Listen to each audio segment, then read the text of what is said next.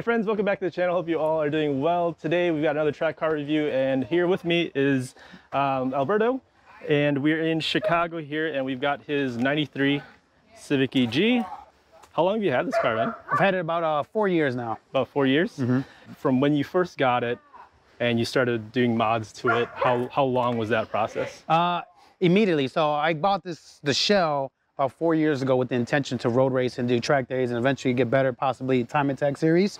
Since the moment I got it, I've just been focused on building it to have a good platform and then slowly getting my skills up to the car's capabilities. Okay, cool. So that was going to be actually my next question. It was the goal of the car when you first purchased it. So the goal was to track the car. Correct. Next goal is to sub 140s at Gingerman. That's my next goal. That's everybody's goal. What kind of lap times are you hitting right now with it? The fastest lap time I've hit is 144. 144. So when I first started on the track, I was doing like 152s, 150s. So I've been able to cut, 10 to 12 seconds off of it, which I'm super happy about. But, I got to get that sub 140. Let's take a walk around the car. Sure. And just kind of point out like the exterior pieces. I noticed you got obviously aren't factory fenders here, so yeah, factory fenders. I did have a buddy pretty much cut it out to make it look like the Track Life fenders, but it's actually the OEM fenders. Oh, nice. They were cut. We welded a piece of metal right here and then the bottom to kind of give it that look. Yeah, because I did think it was the what was it, Track Life? Yeah. Yeah, I think it's a Track Life. Yeah, Track Life, that's it. I thought it was a Track Life fender, but yeah, no, it's cool that you modded it. Yeah, OEM. Well, I mean aftermarket OEM, but same thing. Right. Which is great because then if I do go on the time attack series, I can still use it for grid life, things like that. Yeah, because it's like the same type of material, because that's what they're looking for, right? Absolutely. OEM material. Looks like you got a spoon style duckbill back here. Yes, sir. Carbon fiber. I'm looking to probably upgrade to the PCI the next year or so. Are you gonna do the Swan type? Yeah, the Swan neck type? Yep, the Swan neck. That's the one I'm looking for. I really want to get it because I can notice like turn 4 in Gingerman, it gets really light, and like small kinks and turns like that. I can feel the back end get really light, so I want the extra added downforce in the back to keep me planted. I see. And it looks like you got a carbon hood just to finish it off. Carbon hood, when I got the hood, it was super, super dull. Even right now, it's a little dull, but I ended up sanding it down myself and then re-clear coating. Added some shine to it, but eventually I will get that replaced to official. It's a track car, right? Exactly. I figure it's lightweight, it's good to go. And on the front here, we got I'm not familiar with this lip. It is an eBay lip. Okay. And so it's basically just an eBay lip. I found one that I liked and ordered it, and I had a buddy paint it for me. It does look good, though. Thank you. It looks good. I used to have a splitter. So it actually acted as the reason why I wanted it, kind of acted like an air dam too. I see. Yeah. So it was not totally flat, but it did provide some air damness to it, Yeah. Got the Advanti Storm wheels on it, 15x8s. Okay. Toyo tires, 205/50. You might get this tire. This one's tires all faded. You see the stickers coming off? But 205/50 tires on it, 15x8s. These are pretty much just my street tires. Okay. I have a whole set of tires and wheels set up for the track, which have usually Hoosier A7s or R7s on them. Those are 15x8s as well. My Hoosiers, I run 225/45s on them, of course 15s on them. And then I have a wet setup as well. I'm running the Hoosier wets. I haven't tried them yet, but I'm excited because typically I'm, a little nervous driving in the rain. It gets a little sketchy out there, so I wanted as much traction and much cheater tire as possible, especially when we talk about the rain. Let's talk about your brake setup here. Okay.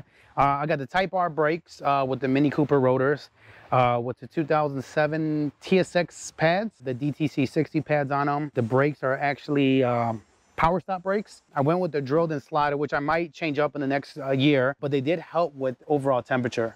So when I had the centric blinks, my temperature were getting around 700 to 800 degrees. When I switched to the drilled in slider, it immediately cut it in half. I was seeing like 430, even some spots at 380 degrees. Oh, wow. And we actually tested it, the difference on my brother's car. He was running the blinks, and with mine, same track, same driving style, etc. We saw half the temperature difference on mine versus his. And before that, I was experiencing some brake fade, and after I made the switch to drilled in slider, zero brake fade all weekend, whether you're talking about a hot Honda meet track day or just normal track day, zero brake fade. And then on the rear, what trim level is this actually? Is it a DX? CX. CX. Yep. Oh yeah, it doesn't have the side molding.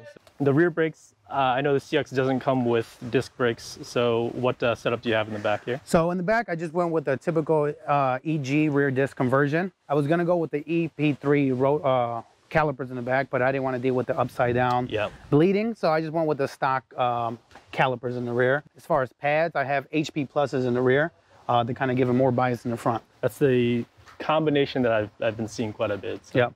And as far as the rears, like you barely even use the rears. That track car over there, we've had HP Pluses on there for the past 4 years, and we have yet to change them in 4 years. They still have lots of life on them. 4 years. Yep. That's good savings on consumables. Exactly. We spend a lot on the front brakes, but the rear we save a little money. It's so light. Yeah. All right, let's go over your suspension setup. So what do you have for coilovers? So I have just the OG setup. So we got the Coney yellows with the ground control sleeves. As far as I got the hard race upper control arms in the front, hard rubber. And then I got the True Hard spherical lower control arms for the front as well. And then what do you have for the rear here? For the rear, I have the Skunk 2 lower control arms, and then all the bushings would be hard race. As far as, you know, the rear trailing arm bushings, things like that, those are hard race, all hard rubber. Sway bars too? I only have one in the rear. It's an ASR sway bar, with the sway bar brace. On the front, I don't have a sway bar, but I'm looking to get a GSR style on the front. Okay. All right, so let's go over your power plant setup here. What obviously it's a K, but yeah. Let's get so 2008 Acura TSX motor. So I got the K24 in it, completely bone stock internal wise. Switched out the valve cover to a Charlie. Shout out to Charlie for that valve cover. This is actually one of the last batch he made as far as the red with the CNC in it. Yeah, so you got lucky. I got lucky, got the last batch. So thank you, Charlie, for sending that out. Eventually, I am going to get a catch can right here. I'm going to replace this guy. And there's actually going to be a catch can molded into here. My buddy's making that for me. Okay, cool. Got an RBC intake manifold, which I had marked for 1.6, actually port match it, and actually have a B-series throttle body on this. A B-series? B-series throttle body, 70 mil. The reason why I went with B-series, because at the time, there wasn't a TPS adapter for a B-series.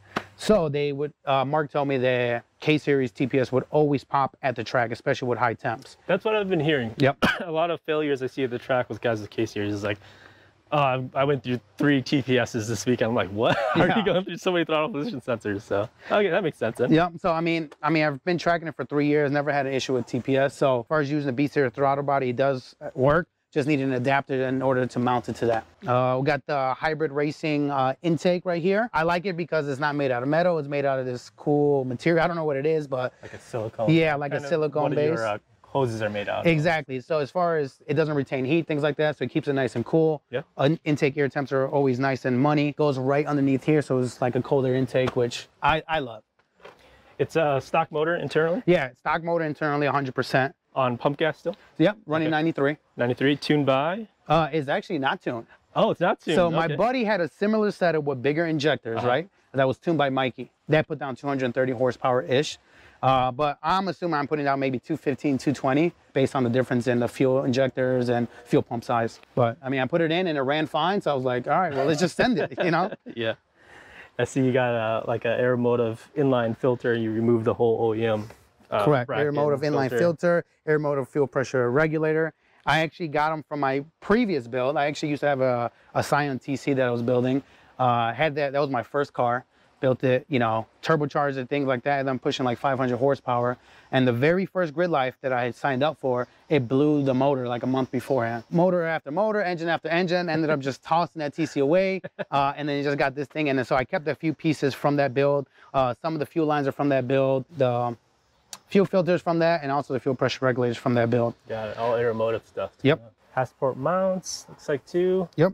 Hassport mounts, I had a mark from 1.6 powder coat in black to kind of go with my black theme that I had going on. Yeah, it looks good. Like how it's kind of carried on with the theme too. Yep. Radiator, got a full size radiator. Again, I had mark from 1.6 customize it for me because at the time they didn't really have too many options available.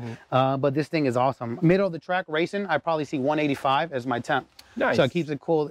Doesn't matter if it's summertime or whatnot, it stays cool. Yeah, that's really good. I think I see upwards of like just under 210 as the hottest, but and that's still good. Yeah, I'll typically float around like 200, but being at 185, that's way lower. Yeah, so I'm never worried about it. My biggest concern with the K-series is the oil temps. The oil temps get pretty hot, so I typically see oil temps close, getting the 260 to 270 mark.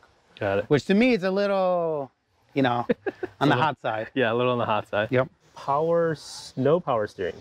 No power steering. I had a power steering rack, but I ended up just looping it down there, so I wouldn't have to deal with it. I'm thinking about adding power steering back to it. How is it without power steering right now? It's actually not too bad. Not too bad, but this track car does have power steering. You can definitely tell the difference. Yeah. You need a lot more input on this versus that one. Yeah, it is the better the rack with a better ratio too, so the power rack. Yep. So that's good. Let's talk about your transmission. What do you got Transmission, here? just a stock K20 trans, Type S trans from an RSX, 6-speed trans. Shifter box is OEM as well. They came straight out of that same RSX. Okay. Ended up painting that black just to match the theme as well. Have never had any issues with this. Got it. No LSD in it, so it's open diff. Open diff. And then my next plan would probably to get an OS Gake and LSD in it. Yeah, that should definitely cut down some. That's what I'm hoping. Try to get that sub 140. Yeah, yeah. All right, walk me through what you have going on in the interior here. All right, so I got the OMP racing seat with the race quip harness on it. Right now it's just a 4-point harness. I do plan on putting the point right here so I can make it a 6-point harness. Yeah, the anti-sub belt. Absolutely. Which is super important. I think any like head-on collisions, the reason why that belt is there is that so you don't slide under that belt. So that would be pretty nasty to see. Yeah, even in hard braking, I feel myself slide. Like I have to adjust mid-race because I'm sliding underneath it. So I definitely want to do that like ASAP for that. Steering wheel, got the Grip Royal steering wheel, Sparkle hub. It is not quick release. At the time, I didn't have a racing seat or a roll cage, so I was like, oh, I don't need quick release. But as I've upgraded my car, I kind of realized why racers do certain things, and quick release is one of them, especially when you're trying to get over this bolster. It does help. Yeah. Same thing with this wink mirror. When I first started racing, I didn't know why racers would have that. I was like, oh, that's just a racer mod. Then when you're in your car, harness, helmet, it's kind of hard to see everywhere. I was like, now I know why they have that. So it does help. I just put it on this year, and it does make backing out of the paddocks a lot easier. Yeah, yeah. Visibility is a key because especially if you, do you run a Hans at all? No. Device? Okay. If you decide to, and once you do, the visibility is even less at that point because the rotation for your head is like maybe only this much. So you don't even have the ability to turn around and like look behind you at all. So yeah, this thing helps. Having that is gonna be huge. Got the Haltech wideband right here. Again, this is part of my old TC build. So in that build, I had all Haltech everything at the time. And then when I scrapped it, I kept a little bit to always, kind of remind me of that build. And it was the Haltech. I like the way it looks, and it reminds me of that build as well. Yeah. I plan to either go S2000 cluster right here or Power Tune cluster in the future. So still haven't decided. What's the gauge setup you have? The gauges, let's see if I can get them to turn on for you. It will be Pro Sport gauges. Got it. So oil temp, water temp, and then the pressure as well. Again, shifter box is the OEM shifter box. I love it. Absolutely. I see a lot of people run K2, hybrid, or the QD ones, which is great. This thing I actually got it free from my buddy because he had upgraded to a K-Tune version. Yeah. Didn't need it. I took it, I painted it black, and it's money. It looks good, actually, that you painted it black because a lot of people would just throw it in there and not do anything with the aesthetics of it. So this is probably the first one I've seen that's painted. Thank you. It looks pretty good. I love it. I'm telling you, when I'm on the track, I don't miss any gears, things like that. It's just perfect. And last but not least, it would be the roll cage. So got this done by Rudd's Racing. So shout out to DJ for doing this roll cage for me. Nice little half cage there. Yep. It was one of the things. So last year I actually ended up hitting a wall barrier, a tire barrier at Autobahn South. Yeah, you showed me the side you're on right there. It was completely smashed. So the next thing I wanted to do was put in a safety device, especially a roll cage. Yeah, I think once you have an incident like that, or like a almost life-changing kind of event, you're like, all right, let's step up the safety a little bit. 100%. I'm like, oh, okay. Yeah. Name one special thing that maybe if I were to walk up to the car and don't see right away, or there's a special part or a story behind something about the car, what would that be? I would probably say that entire passenger side. Because what I told you, that's last year when I put into a tire barrier. Initially, I was defeated. I mean, it took me forever to find a rust-free shell as clean as it was. And then my car was completely wrecked on that side. So initially when you walk up, you wouldn't even know that side was hit. In fact, that side looks better than this side. But after that race, I was kind of defeated. Even when I get back on the track, I was scared. Like I told you earlier, my times at Gingerman are 144 now. When I got back on the track, I was doing like 156. Oh, wow. Yeah, like mentally I wasn't there. Yeah. And it took me lap after trial and error, like just to kind of get back into it. So that to me reminds me of what racing is, you may fail, you may get an accident, but as long as you jump in it and keep trying, you will get better. And, you got to get out of your mindset of that you're going to crash. Even those big things like that, where it really puts you back, not just like financially or the car, things like that, but mentally it puts you back like that. So really cool to see you kind of overcome that. How long have you been tracking cars? I've gone to the drag strip maybe since, I don't know, since I had a license, you know, even maybe before that. So I'm 32 now. So, you know, it's when I was 16. So at least it's 16 years of being into the car scene and going to track. As far as actually road racing and going to like grid life events, things like that, it started with the very first grid life. That was my first event, my brother's first event. And ever since then, we've always gone back to grid life, Honda meet events, GPS track time, CGI. So since then, which I believe was 2014, we've kind of continued that road racing theme. What was the first track that you went to? First track was Gingerman. Gingerman? Yep. Walk us through your first track day, leading up to it, so during it, all of it. So like I said before, I had the TC that I've been building since, you know, I was 16 years old, had it forever. Finally, after college, I got money to build it up, and that's what I did. Turbocharged it, really excited to hit the track. Month or two right before the track day, ended up blowing my engine. I already had my ticket. Of course, they're non-refundable. So I ended up going there with my brother as well, and him being a big brother, helped out his baby bro and actually split his time in half with me. So instead of him having, let's just say 10 track sessions, he only had 5 and I had the other 5. And it was cool. I mean, it was good. I was so, you know, I was so glad and, you know, appreciative of the fact that he gave up half his time. But so I got to learn out there, got to hit the track with his car, which is actually this one over here. And that, yeah, that was the first time I hit the track. Was that also his first track day? Yeah, it was both of our track days. Yep. Cool. Was it still a weekend thing at that point? Yeah, it was a weekend thing too, okay. And they were kind of just setting it up too. So like the concert at first, it was something you had to pay like separate.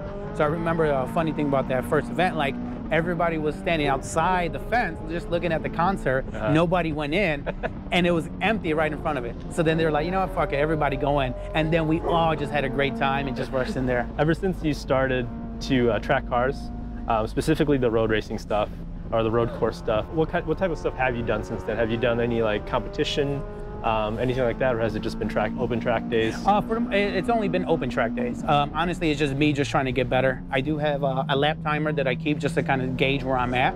And before I go into like time attack series, I wanted to be able to get to at least to that level. You know, I see people with way less horsepower than I have that are crushing me at times. Yeah. So I at least want to get there and at least want to know these tracks before entering events. What's the Fast and Furious quote? You can't just jump in the ring because you think you can box guys. Yeah, exactly. I've seen some guys go into competition and then after that event, they're like, yeah, I'm not ready at all. So. I see people like first track event, they're in intermediate. Oh, yeah, I've seen that before, and they're the same thing. Like, well, I'm not ready for this level. Yeah. What's one piece of advice you would give to someone who's trying to do their first track day? Maybe something that you wish you'd have known before you did your first one. Number one, have fun. Be safe out there. Kind of understand the track etiquette a little bit. You know, get to know the flags, things like that. I remember a couple times when out there, I didn't really pay attention to the flag color or couldn't remember them. Right? So I'm like, what is that? What does that flag mean with the yellow and blue stripes? Oh, that means to let the guy pass me. That means there's a race and you're not in it. Exactly what it means. So know that. And then last thing, which I see all the time is don't worry about how fast your car is. Go out there and have fun. So I have a lot of people that I talk to that say, hey, oh, my car needs new coilovers. I need a sway bar or whatever the case may be. They're a little reluctant to hit the track because of those things, but don't hit excuses. Go out there, have fun and be safe. Yeah, absolutely. I think that's one of the things that I have to remind myself sometimes too, because I'm so fixated on becoming better and like, oh, my times are slow, this and that and this and that. And like, I just have to sit back and be like, okay, relax. We're here to have fun. Just enjoy it because you're supposed to have fun, right? Exactly. And if you're sitting there stressing, like what's the whole point of doing all of it? 100%. Right? So, and then to add to that, the second part you said about how guys or girls, anyone is out there and they're not essentially making an excuse. Like, I don't have this part yet or that part yet. Like, dude, just get the car, go out there and drive and have fun, right? So 100% agree with that. All right, outside of cars and driving, what other interests and hobbies do you have? Number one, family guy. You know, I love being a dad. You know, kids are starting school, things like that, so I love that aspect of it. But as far as other interests would be sports. I'm big into sports, video games. What else? Sports, video games, cars, obviously. But that's pretty much it. You know, and just hanging out with family. That's what I love. To back that up, the family thing, it's huge, and I 100% believe you, because when you rolled up at a Honda meet, it was like all family, like 4 or 5 trailers, and you guys had like the kids there, the wives there, absolutely everybody there, and I was a little bit jealous. So I was like, man, I want my family here, all my close friends here too, just to kind of share that time, because just looking at what you guys were doing and how you had your whole family there, it was kind of one of those family trips, right? Like, oh, it's Honda meet time, it's that time of the year for us to have that trip. And to see that, it was really cool to see. So yeah, so I mean, if you guys see us at Honda Meet or anywhere else, don't be shy, stop by. We love, again, like you said, family is important, so we love growing our track family as well. We typically grilling out, having a good time, drinking beers when we're not racing. So, you know, if you see us, stop by, because we love meeting new people, we love hearing new stories, and we love to just sit down and eat with new people we just met. All right, well, that pretty much wraps it up. Thanks a lot for tuning in, guys. If you liked the video, go ahead and give it a thumbs up. And if you want to stay up to date with myself as a driver and the progress of my Civic, and also more track cars like this, go ahead and subscribe to the channel. If you guys have any questions for Alberto, I'll have his social media up for you guys to follow and to ask some questions if you guys have any. And if you guys have any questions for me, go ahead and put them down in the comment section down below. Until then, stay safe, stay smooth, and we'll see you guys later. Later, guys.